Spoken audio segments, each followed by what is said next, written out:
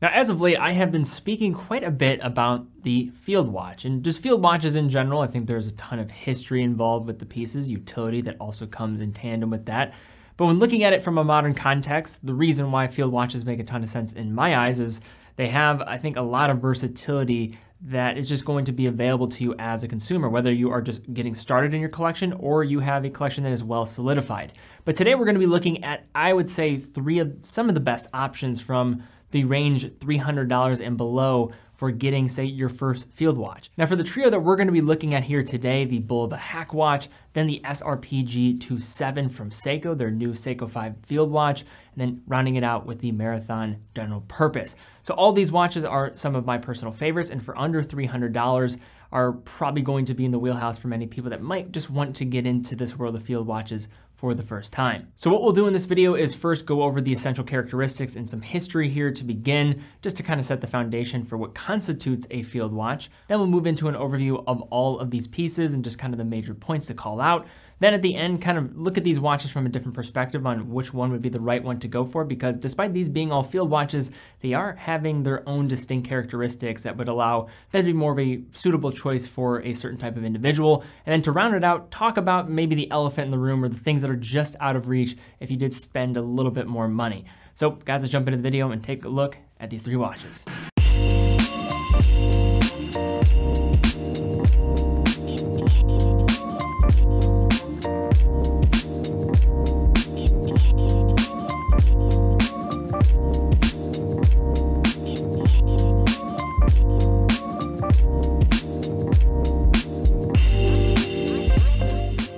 Before jumping into this video, I do want to mention watch consultations on TeddyBaldassarre.com. These are dedicated watch specialists that will be able to speak to you if you have any questions about something you're looking to purchase on our site. The people that are going to be taking these calls have been in the industry for some time. They are all watch nerds. They love watches to death. So just kind of watch nerds helping out other watch nerds, really simple as that. Really excited about this feature, so do not be shy in booking a time to chat with one of them. Also, we have just announced a new brand on the site with Ball Watch Company. This is a very special announcement for me because they are having just roots in Cleveland, Ohio. They were started in 1891 by Webb C. Ball. He was a watchmaker and watch store owner and jeweler in Cleveland, Ohio, where I am currently based. He was a very influential individual when it came to both the booming railway industry as well as watchmaking in the United States in the earlier part of the 20th century. So definitely check out the different collection of Ball watches. Very excited about this brand being on the store because, of course, that Cleveland connection and just having some pride here, I think does make it even sweeter. So to begin, the basic field watch design as we know it today stems from military watches designed for Allied forces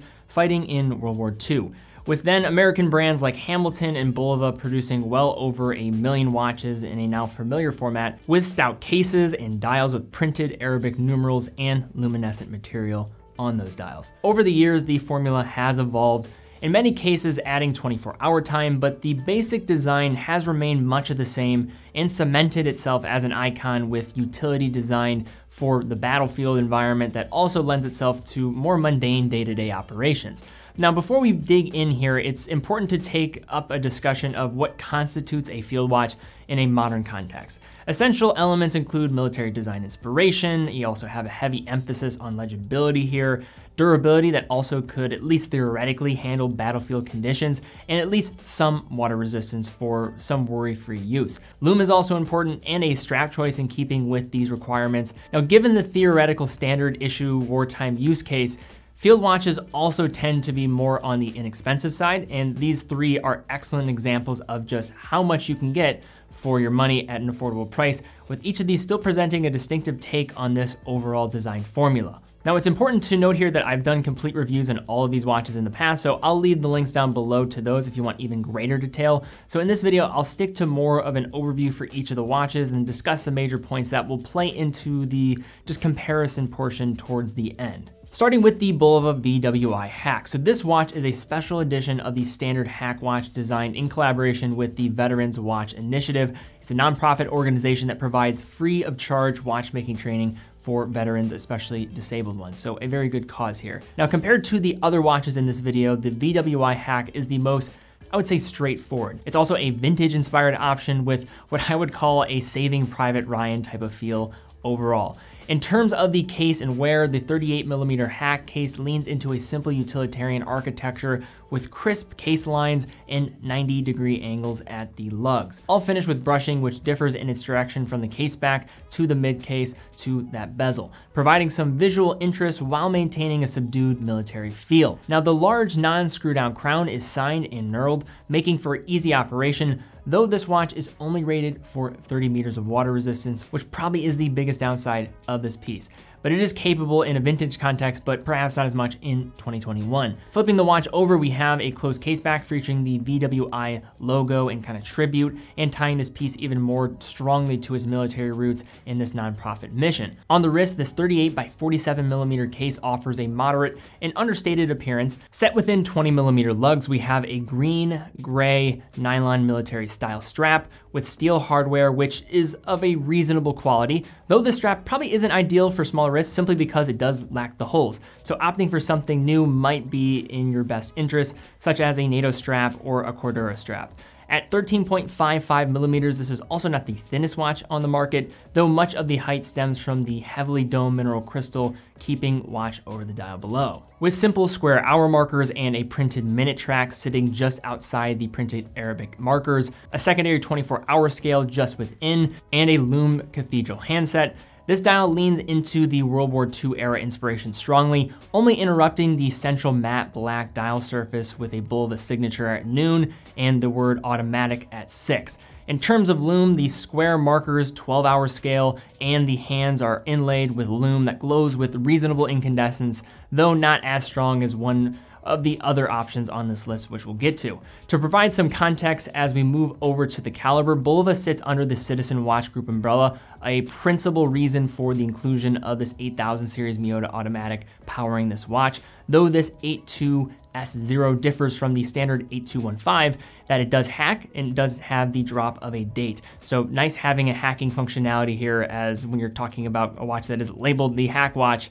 probably makes some sense, and when thinking about it from a military context, makes even further sense. Sliding over to the Seiko SRPG27, we have the latest installment of the Seiko 5 field watch with its predecessors, the 37mm SNK series and the 42mm SNZGs. Both enthusiast favorite watches, but with dimensions many considered maybe too small on the SNK side and then too big on the SNZG side. And both also had the less than favored non-hacking, non-hand-winding 7S caliber included with both of the cases, which left the door open for Seiko with this more mid-size option with its upgraded 4R caliber within. In terms of the case finishing, the SRPG27 presents a more modern and more refined take, with brushing featured on the case's interior surfaces and polishing at the case flanks. A large non-screw down crown is unsigned, but still offers an impressive 100 meters of water resistance. And in addition, we have an exhibition case back as well to take a look at the far from beautiful,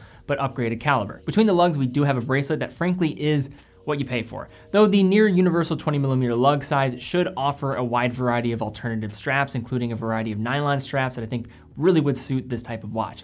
Now, speaking to the watch on the wrist, the SRPG27 offers a pleasing wearing experience with a set of dimensions in keeping with modern taste, wearing like a true 40mm watch in my opinion, despite its 39.4mm diameter. Now, the thickness here is reasonable at 13.2mm, with again, a lot of that stemming from a dome hardlex crystal, providing an especially clear view of the more modern field watch dial resting beneath.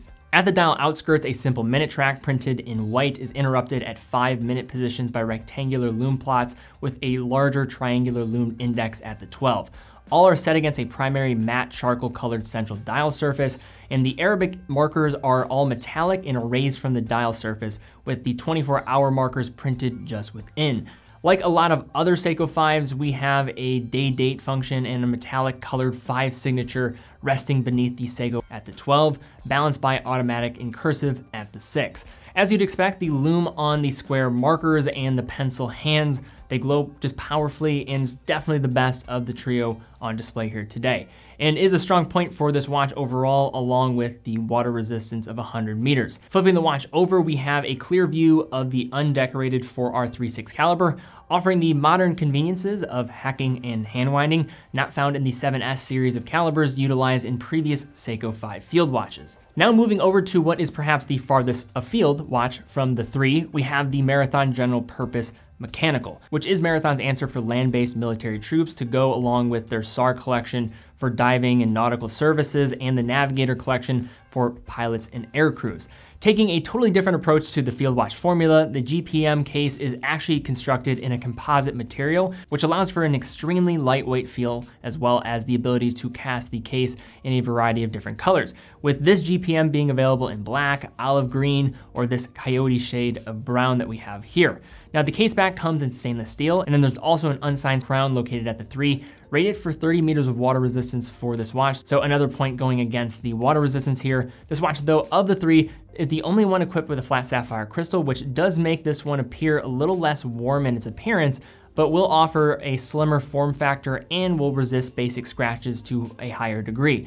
In terms of its wear, the GPM is truly a small watch, with a presence informed by its 34.5mm by 40.6mm case construction, 16mm lugs, and a thinner feeling stemming from the simple 16mm nylon pull-through strap. So thickness here is going to be the thinnest of this trio, but in terms of perceived dimensions, it's only gonna be slightly thinner when you actually have this one on the wrist. Because of those other two, most of that thickness again is going to come from the doming of those crystals rather than the actual case construction itself. All the thickness is going to be housed in the actual case, or the central case of this watch. Now, while the general dial design of this Marathon is pure field watch, with printed 12-hour and 24-hour Arabic markers, simple hash marks for the minutes, and restrained dial text set over a primary matte black background, this watch, in much of Marathon's collection's biggest move, is the use of self-illuminating tritium tubes in the dark markers and hands, which gives this dial a three-dimensional feel that draws the eyes in. As a quick note on tritium, it is a material that is constantly illuminating, but will not shine as bright as the other watches, instead opting for that constant illuminating nature that will not fade drastically like that of the other luminescent materials out there, and will be exceptionally good in very, very dark environments or in pitch black environments. In terms of timekeeping, the GPM relies on Seiko's third-party movement arm housing the NH35 within, essentially an off-the-shelf 4R caliber with hacking and hand winding functionality. While this again is nothing sexy, this is one of the more reliable third-party options you're going to have in the space, coming from one of the most trusted brands as well. So now that we've looked at the details of these watches, let's dig into also what watch is going to be best for what type of scenario. So starting with the Bulova VWI hack watch. Now in terms of overall look, this is the most classic of the three, no question, presenting a design that feels just straight out of the 1940s. And if you want something that also will have connection to a manufacturer that was producing true field watches and military watches during the period, Bulova is going to be a great choice of these three. The watch of the three is gonna probably be in the middle, but leaning very close to the Seiko in terms of size. I'd say wears pretty much right in line with a 39mm case when you have this one on the wrist. Thickness is going to be probably right in line with that of the Seiko. A lot of that's gonna be coming from the mineral crystal. My personal taste with the drop of the date on this one, I think it does have some great symmetry, and I just love the design and the hour hand and the minute hands. I think this is a very sharp looking watch. When it comes to the movement inside, the Miyota caliber inside is going to feature hacking, which is a nice upgrade. Sometimes there's some shade that is thrown to some of these entry-level Miyota calibers that don't feature hacking, but this one of course does. The water resistance here is going to leave something to be desired, so if you are wanting to really put this one through the paces so you don't have a dive watch, then this probably isn't going to be the one for you. Simply put, this is probably the watch you want to go for if you want something that is going to be more historically in alignment with those classic field watches of the mid-20th century, and Bulova has a lot of history on their side when they were producing these watches during the period as well. And personally, I just love the look of this one. Now next up we have the Seiko SRPG27, and in terms of this watch and what it's going for, definitely a more contemporary approach and a very Seiko approach. I think if you've seen any of the other Seiko 5 models and also the other models that Seiko are producing, you'll probably know what I am talking about. You have the traditional layout, you also are getting some of the field watch elements that are almost combined. You have a lot of things that were combined from the SNK 800s, and then also looking at the SNZGs kind of splitting the difference in a lot of the aspects and then getting the dial from the SNZGs in regards to featuring that day date and just some of the markers and also just the overall approach that you have here.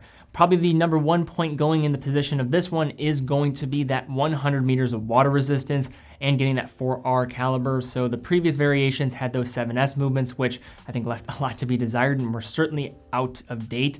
The 4Rs I think are bringing this one into a much more competitive range, putting it in alignment with these other two and also getting some pretty good reliability in the process. But that 100 meters of water resistance, it's going to handle those more aquatic environments much better than the other two will. This all considered, this watch is going to be the largest of the three, so probably best suited for those that want a little bit more presence without being overbearing on the wrist, wears like a true 40 when you have it strapped on.